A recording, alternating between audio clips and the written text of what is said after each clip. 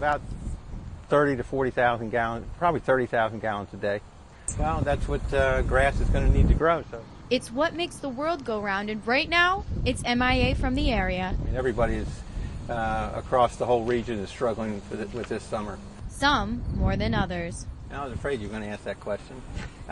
We're like everybody else. We've lost a fair amount of grass. And the lack of rain is putting local officials on notice. Watch kicks in when we get extremely dry conditions, kind of the beginning of a drought, and we're trying to reach out to the public, educate them on things they can do to conserve water. So how's the forecast shaping up?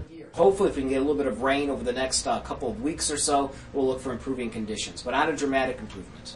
Riding through this Prince George's County golf course, the brown areas are easy to spot, adding a new element to the game.